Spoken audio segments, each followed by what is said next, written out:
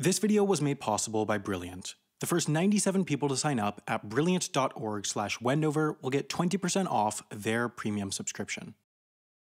Antarctica is the Earth's coldest, most desolate, most isolated, windiest, driest, and southernmost continent.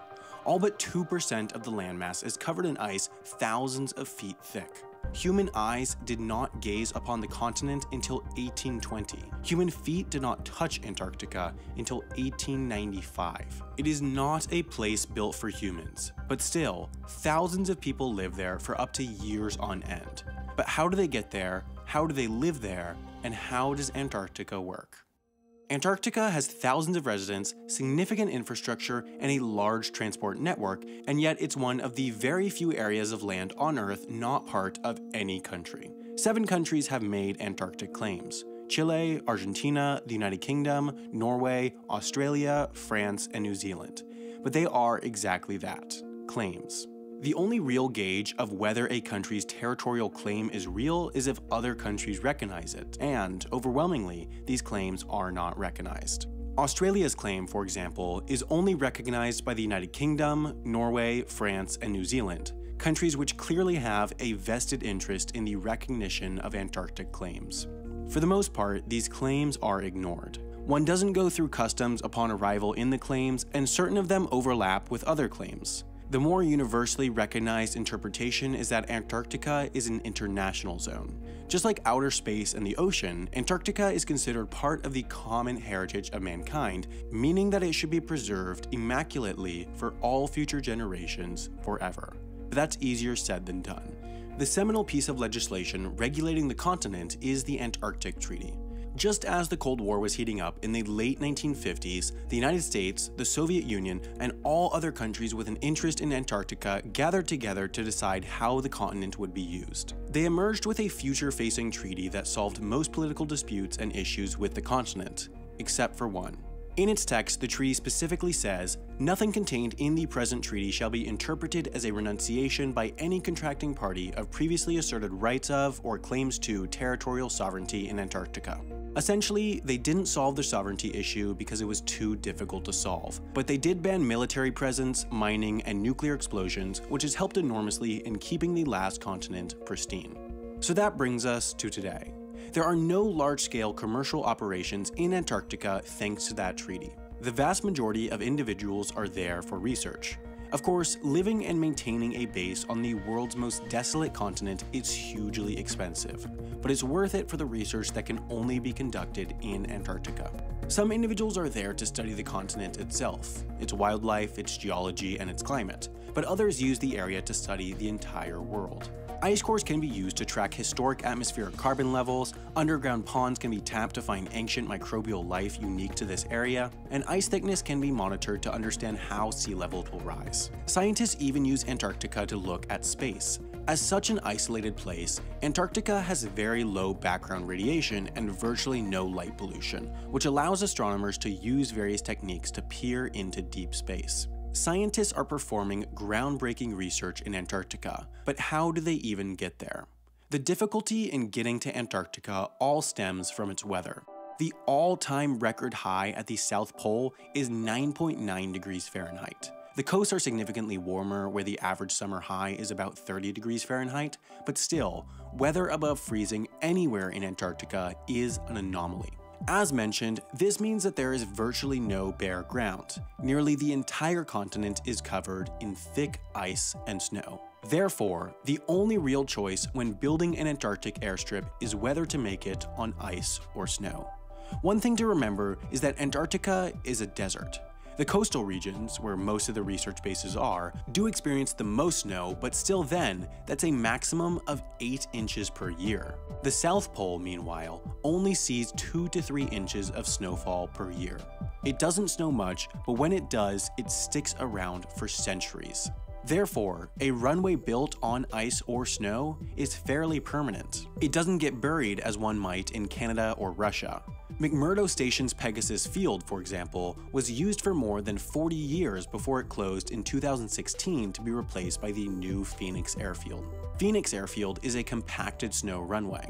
Machines are used to pack the snow until it's dense enough to support a fully loaded half-million-pound C-17 wheeled cargo plane. But compacted snow runways have a disadvantage. They can melt. During the warmest months of the summer, the snow can warm and soften enough that it is no longer safe to land wheeled aircraft, so that's why there's the other type of runway, blue ice runways. These ice runways are built on areas of glacial ice where there's no snow accumulation. Ice is much more resilient to warmer temperatures, so these runways can be used year-round. Runways on the sea ice are also used typically at the beginning of the summer research season in early November until December, when the southern hemisphere's summer begins and the ice starts to break up. Once the coasts are ice-free, cargo ships can also bring supplies into the major coastal stations, and from there, the internal logistics network gets to work. Large planes are used to get as much cargo and as many passengers to the continent as inexpensively as possible. There are certain airports on other continents that serve as gateways to the Antarctic. Christchurch, New Zealand Airport, for example, sends about 100 flights per year and 5,500 passengers to Antarctica and serves as the staging area for the New Zealand, American, and Italian Antarctic logistics operations. From there, it's only a 5-hour flight to McMurdo Station, the largest Antarctic research station. While Christchurch is the major Antarctic gateway, flights do also leave from Cape Town, South Africa, and Punta Arenas, Chile. These larger intercontinental planes typically land at the major blue ice and compacted snow runways near the coast, but then many of these passengers and much of this cargo needs to get inland. The inland research bases tend to be smaller and there are fewer of them, but they are still significant. The American Amundsen-Scott South Pole Station, for example, has a population of 150 people in the summer, and there are also smaller Italian, French, Russian, Japanese, and German stations away from the coasts. For the American Antarctic operations, McMurdo Station operates as the logistics hub. Nearly all cargo and passengers arrive there on larger cargo planes or cargo ships. From there, passengers and some cargo are transferred most often onto Lockheed LC-130 planes. These prop planes are specifically designed for Arctic and Antarctic operations. They have retractable skis that allow them to land on soft, non-compacted snow, and there are only 10 in existence. Polar operations often mean taking off at high altitudes where the air is thin. The Amundsen-Scott South Pole Station, where the plane often flies to, for example, is surprisingly at 9,300 feet above sea level. That's even higher than the highest elevation commercial airport in the US. When the air is thin, wings generate less lift, so the speed needed to take off is higher, and so, in order to be able to take off at higher elevations, this LC-130 plane has rockets to help speed it up at takeoff. Thanks to its skis, this plane can operate to those places like the South Pole Station that don't have compacted snow or blue ice runways. While passengers and some cargo like fresh food take the quick 2-hour flight from McMurdo Station to the South Pole, there is another way. Flights are hugely expensive, and the United States Antarctic program works on a limited budget, so there's an effort being made to reduce shipping costs. Therefore, they built a road. Just like the runways, this road is made from compacted snow and stretches 995 miles from McMurdo Station to the South Pole. Using this South Pole traverse, the United States Antarctic program runs convoys of tractors pulling sleds of cargo across the ice and snow. This trip takes about 40 days one way, but it still is significantly cheaper than flights and can handle cargo too large to fit in an LC-130 cargo plane. Of course, Antarctica is still Antarctica, one of the harshest climates in the world.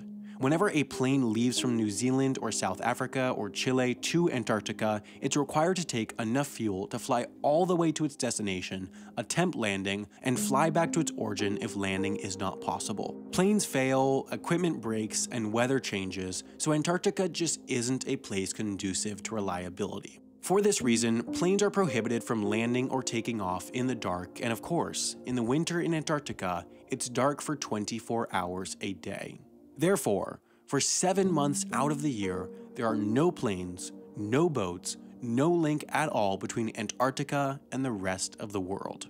The lack of transport links during the winter have as much to do with the cold as the dark.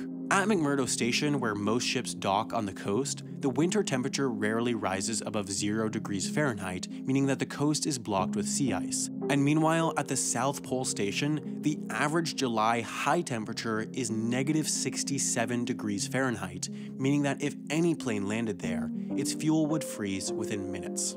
Of course, the large bases, like McMurdo Station, which balloons to well over 1,000 residents in the summer, need maintenance over the winter, and some science experiments need to be conducted year-round, so people have to stay in Antarctica, alone, in the dark, for the entire winter, with no link to the outside world. In recent years, there has been a small number of exceptions to this lack of flights in winter, mostly due to medical evacuation flights, but for the most part, once the last plane leaves in February, everyone still in Antarctica is stuck there until the following November. All food, fuel, and supplies are stocked there well before, and a small number of people, 45 in the case of the South Pole Station, stick around to keep the bases running. In a sense, the people who stay the winter in Antarctica are even more isolated than the astronauts on the International Space Station. There are few places humans can go where they are 7 months away from medical care, from food, from civilization. Those living and working on the last continent endure some of the harshest conditions on this Earth. But for the pursuit of science, all this hardship, all this work, and all this cost is worth it. If you want to live and work in Antarctica, your best shot to get there is if you're a scientist. In particular, a lot of those working there are astronomers, and the best place to get a basic understanding of astronomy is Brilliant.org. Brilliant's interactive quizzes teach you by developing your intuition, not by rote memorization. With their straightforward explanations and simple graphics, you really learn a lot quickly. I usually have a blast while taking Brilliant courses. They're designed to be interesting, and in this astronomy course, you can learn things like how to measure the size of the universe, if life on other planets is possible, and how everything on Earth is actually made of old stars. By going to brilliant.org/Wendover, you can get started for free, and then, by being one of the first 97 people to upgrade to the premium subscription, you will get 20% off.